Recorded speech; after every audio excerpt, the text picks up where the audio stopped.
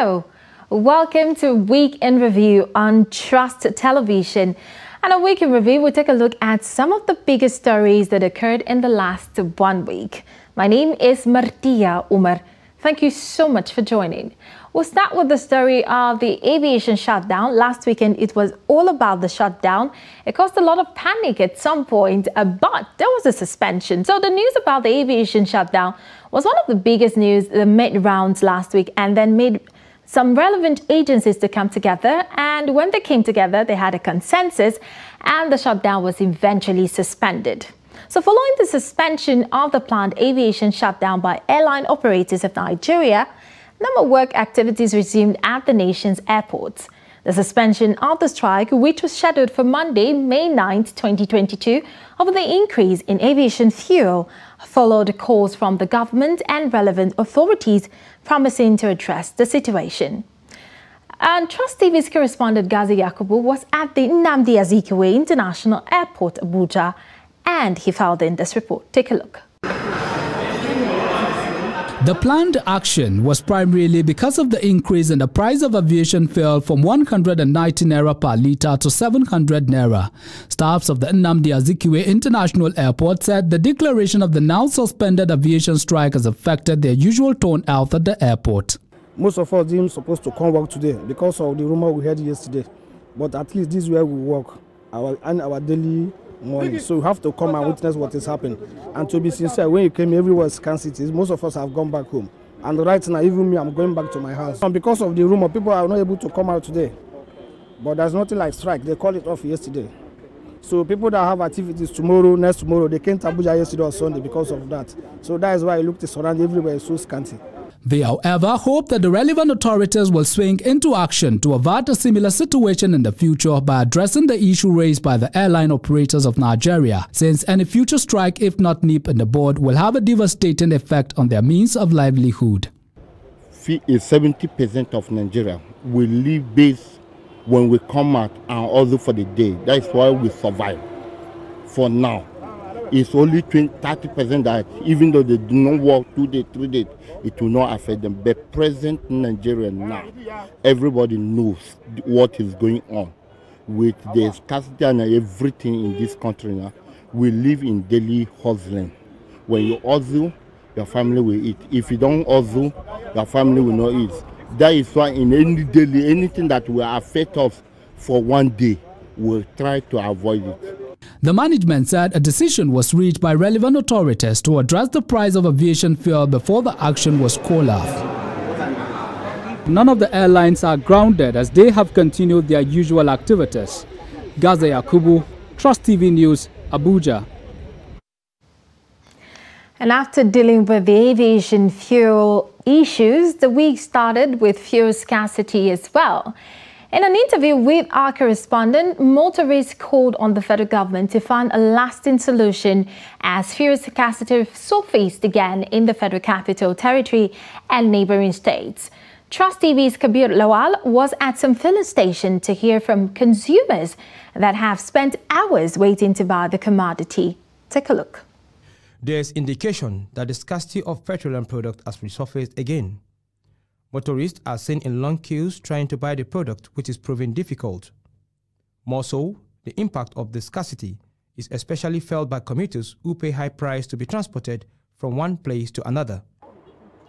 To me, this is totally unacceptable, but the fact that we don't even know what caused the scarcity, where the scarcity is coming from until now, we don't even know. How can someone wake up in the morning, driving to work, all of a sudden discovers that there's hold up everywhere in all the filling stations, even most filling stations that have fuel are not selling? That I do not know until now, but I'm sure, I'm very, very convinced that a whole lot of filling stations here in Abuja have fuel. Traffic gridlocks appeared across major parts of Abuja as many service lanes were closed to traffic due to queues from the petroleum stations. Consumers of the product told Trust Television that they left their various houses in the early hours to queue up at the filling station to get the commodity, but to no avail as they are still in the queue waiting for their turn.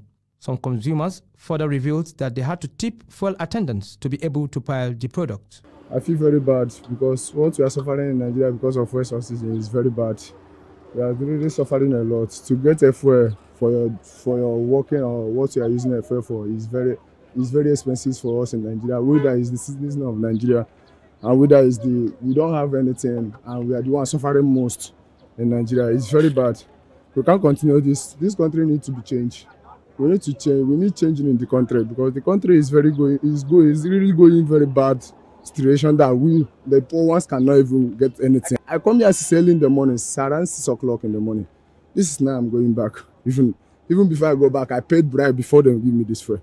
It's shocking to me that I just woke up yesterday evening to discover that we're experiencing scarcity. I don't know where it's coming from, but I think something really fast needs to be done. They said this fuel scarcity will affect food prices in the market, as transporting these food items is also expensive. Most people slept here overnight and they are still not happy, and everybody have been talking their ordeal about the fuel scarcity presently going on in Abuja. In Abuja, Kabir Lowell, Trust TV News. Meanwhile, the Group Managing Director, Nigerian National Petroleum Corporation, NNPC, Melekari, has disclosed that they're maximizing petroleum supply in order to bring the fuel scarcity in Abuja and other places to an end. He disclosed this while speaking after a meeting with the House Ad Hoc Committee on a state of refineries on Tuesday. He said that they are also taking measures to curb the activities of black marketers who take advantage of the situation to further subject Nigerians to hardships. Kari assured that the NNPC has put modalities in place to ensure that people do not stay too long in fuel stations. But as at Friday, when we went round Abuja, the reverse is the case, because we still saw long queues in different filling stations in the suburb and the city centres of the Federal Capital Territory. But away from fuel issues, let's take a look at the education sector, where students of the University of Ilorin have staged a protest calling on the federal government to yield to the demands of the striking Academic Staff Union of Universities, ASU. The protest, which was held in front of the university gate without hindering vehicular movement, followed the 3-month strike extension by ASU. Armed with placards, the students are particularly unhappy that the federal government has not allowed to strike, has allowed the strike to continue unabated. They said that they are tired of sitting at home and called on the government and asked it to come to an amicable resolution in the interest of the nation. The students threatened to shut down the country should the federal government and ASU refuse to resolve the issue by the week. It is no longer a news that we are spending over 80 days at home. We are spending over 80 days at home, courtesy the lingering ASU strike. And that is why the leadership of the Students' Union University of Ilorin have sat back, consulted, and decided to stage a protest where we can inform the federal government and the respective ministers via social media to let them know that we are tired of staying at home. We have graduates that are tagged hanging graduates. They cannot graduate. And that is why we have decided that if we do today, next week federal government is meeting ASU's national executive. Let them come to a common ground next week. If they don't come next week, we will come back to the streets, and that time is going to be very tough. Well, the effect has been enormous because apparently I've been at home. I've spent nothing less than 2 years in one level since 2020. I spent 2 years in 400 level. I'm spending another 2 years in 500 level again. And I've been paying rent. Even in this course of these 4 years, I've been paying rent. I keep paying rent. I keep spending money as a student. And even the effect is beyond personal pain. Problem of ASU still biting very hard. But if you're just joining us, you're watching Week in Review on Trust Television. We'll go for a break, but more stories after this short timeout. Stay with us. As the 2023 elections draw near, remember, evil prospers when good men and women only wish for peace, but never take a step to make peaceful elections happen. Are you a father? Are you a mother? What are you saying to your children as elections approach? Have you warned them not to let themselves be used to cause violence? Have you explained to them what the consequences of electoral violence might be, do your part to make peaceful elections happen. Talk to your children. Protect them from unscrupulous politicians who want to put them in harm's way, while their own children are comfortable at home, within and outside the country. Let's join hands to make 2023 elections peaceful. This message is from the National Orientation Agency, NOAA.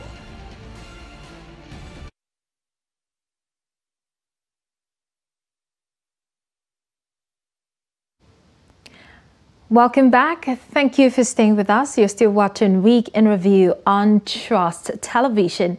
And moving on to more news. Operatives of the Nigerian Security and Civil Defense Corps Bauchi Command have arrested 52-year-old Kabiru Abdullahi for alleged kidnapping and killing his neighbor's 5-year-old daughter after collecting a ransom of 150,000 naira. The suspect, who is a resident of Narabi in Toro local government area of the state, is said to have connived with one Yawale, a 45-year-old resident of Rresume in same area, to commit the crime. Adamu Imam filed in this report. Parading the suspect at the command's headquarters, the state commandant Nuruddin Abdullahi told journalists that the suspect kidnapped the victim in front of their father's house and took her to a bridge where they strangled her and put the remains in a sack and buried her in an uncompleted kitchen. This happened on 23rd April 2022 at 1900 hours. Information was received on the alleged kidnapping of a 5 years old girl named Khadija Abdullahi, popularly known as Ilham, at Sabon Garin Narabi, Toro local government, Bauchi state, swung into action and arrested the following suspects: Kabir Abdullahi, male, 52 years, of Narabi village, and Alhaji Awale, male, 45, of Rresume Zayan, all in Toro local government. He noted that after a series of negotiations, the suspects were paid the sum of 150,000 naira as ransom, which was collected by Alhaji Awale in the bush at Narabi village. The father of the deceased, Abdullahi Yusuf, said he was shocked when he discovered that his trusted friend and neighbor was a killer. We came from God, and we surely return unto him. This man tied my daughter's neck with a rope until she died. We had to cut the rope with a knife. I had decided to bury her like that, but people around prevailed on me to give her a decent burial. So we had to take her body and bury in a nearby cemetery. That gave me some relief. In another development, Abdullahi told journalists of the arrest of two suspects, Isia Lawal of Deriko village and Musa Ado of Babale village, near Jos, the Plateau state capital, and assured that the command will not rest on its oars until crime is brought to the barest minimum in the state. Adam Imam, Trust TV News, Bauchi. And still talking security, residents of Agulu, Anocha local government area in Anambra State have raised alarm over insecurity in the area. This followed the death of a resident of the community, Ms. Onyinye, who was the victim of a stray bullet during a recent gunfight between the army and unknown gunmen. The resident insists that the setting up of a checkpoint at the heart of Ekulobia is wrong, as similar incidents have occurred in the past. To political.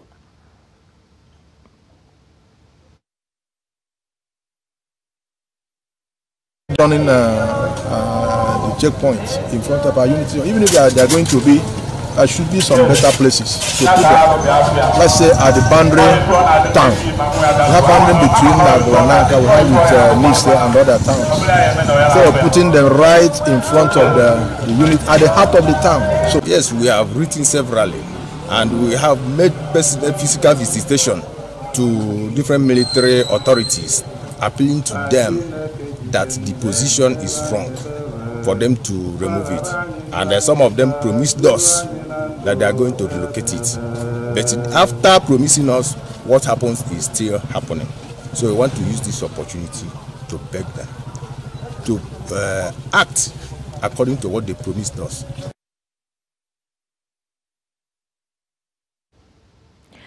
And to some political events that occurred in the past 1 week, the President, Muhammadu Buhari, has ordered all members of the Federal Executive Council contesting elective positions in 2023 to resign on or before Monday, May 16, 2022.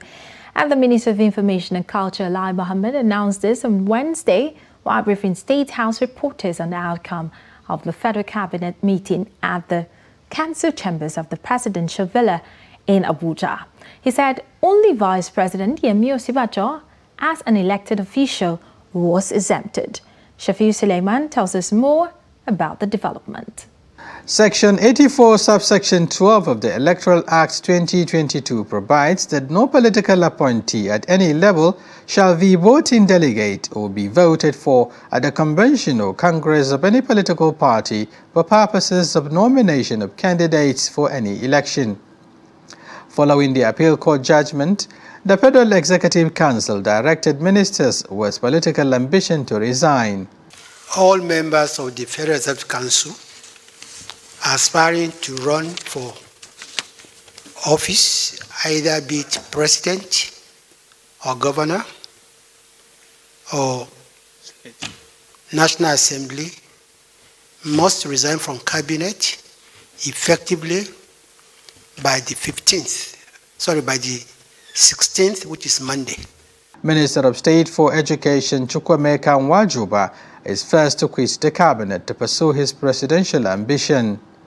Others with presidential ambition likely to follow suit are Transportation Minister Rotimi Amechi, Labour and Productivity Chris Ngige, Minister of Niger Delta Affairs Godwill Akpabio, Science and Technology Ogbonnaya Onu, and Minister of State for Petroleum Timipri Silva.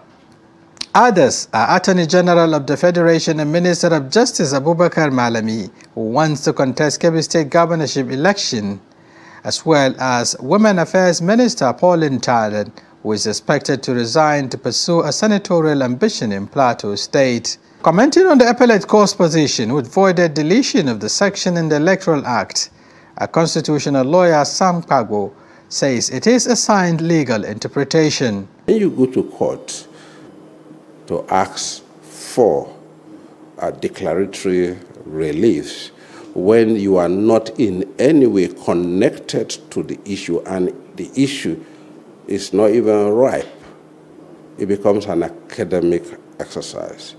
The gentleman who took the matter to court was not in any way a political appointee. This time around, surprisingly, we have ministers and other political appointees, including Central Bank Governor of Nigeria, disrespecting this legal provision that compels them to resign. Chief executives of parastatals and other government agencies with political aspirations may also resign to pursue their ambitions. Shafiu Suleiman, Trust TV News, Abuja. And even before the set date, about 9 ministers have resigned. And of course, if there are more ministers resigning, we'll bring you all of these updates as we continue on the program. But meanwhile, the Nigerian Senate has re-amended for a third time the Electoral Act 2022 to include provisions which enables statutory delegates to vote at the congresses or conventions of political parties. This followed the expeditious consideration of a bill during plenary, which scaled first, second and third readings and was passed during plenary by the chamber after consideration by the Committee of the Whole. Take a look at the report. Those identified as statutory delegates include the President, the Vice President, members of the National Assembly, governors and their deputies, members of the State Houses of Assembly, chairmen of council, councillors and National Working Committee of political parties, among others. The bill to amend the 2022 Electoral Act No. 13 was sponsored by the Deputy Senate President Ovi Omo Agege. Omo Agege, in his presentation, said the bill seeks to amend the provision of Section 84, subsection 8 of the Electoral Act. According to him, the provisions of the section do not provide for the participation of what is generally known as statutory delegates in the conventions, congresses, or meetings of political parties. My profound pleasure to have the privilege of leading the debate on this very important bill, which seeks to amend the Electoral Act 2022 to make provision for delegates who, not being elected ad hoc delegates, as prescribed in the constitution of a political party and the Electoral Act, to participate in the convention, congress, or meeting of the party. Supporting the amendment, a cross-section of lawmakers said without the amendment, most of them will not have the opportunity of voting during the conventions.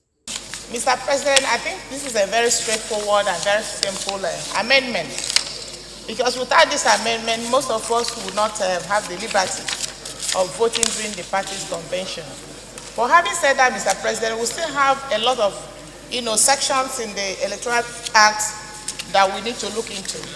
This error, which led to us coming back to look at the correction, was something that happened inadvertently. I don't think it was the intendment of this Halo chamber, neither was it the intendment of those who perfected the document to send to Mr. President. But I believe in the course of a work like this, things like this are bound to happen. And I think this one is no less one of them.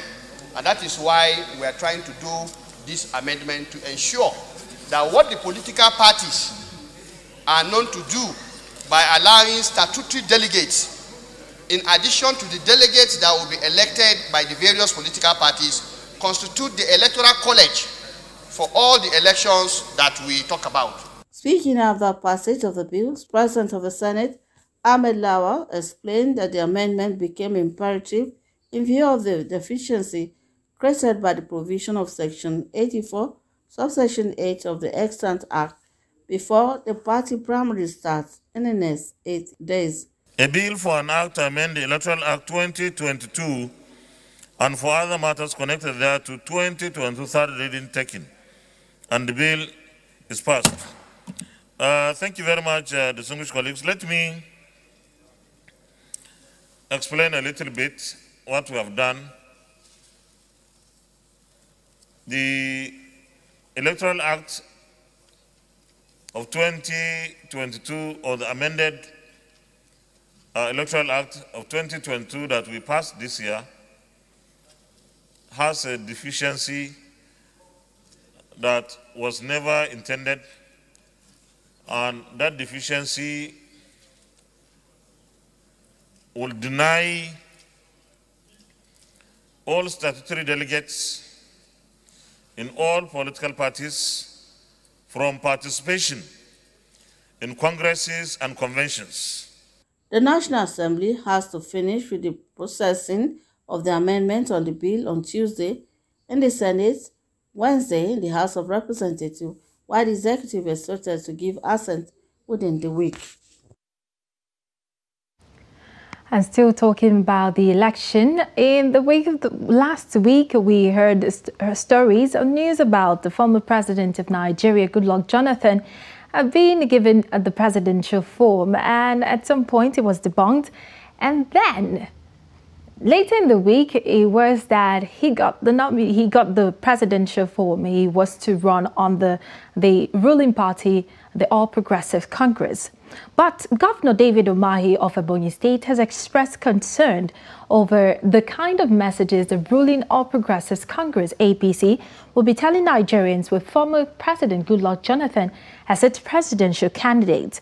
The governor spoke Tuesday while fielding questions from State House reporters after meeting with President Muhammadu Buhari at the Presidential Villa, Abuja, to present a thank you letter for Southeast leaders to him following his recent visit to Ebonyi. He wondered how the APC would reconcile its policies and promises with those of the People's Democratic Party, PDP, under which Jonathan was president. He expressed worry that it will be difficult for the ruling party to campaign with Jonathan as its presidential candidate, adding that his entrance into the race for the APC presidential ticket will be germane in Nigeria's political landscape. It will, for me, become one of the wonders, of this century. The reason is that if you go and see the campaign, programs of APC, and you now ask Mr. President Jonathan to come and run, I don't know what will be our campaign promises and what will be, the stories we'll be telling Nigerians. And I believe strongly that he was not aware of, the form. And I want to believe that people that are mischievous would have bought the forms to embarrass him. But from what I read, he has quickly distanced himself, from that. But like I said, if that is not the case, then the Guinness Book of Records is not totally filled up.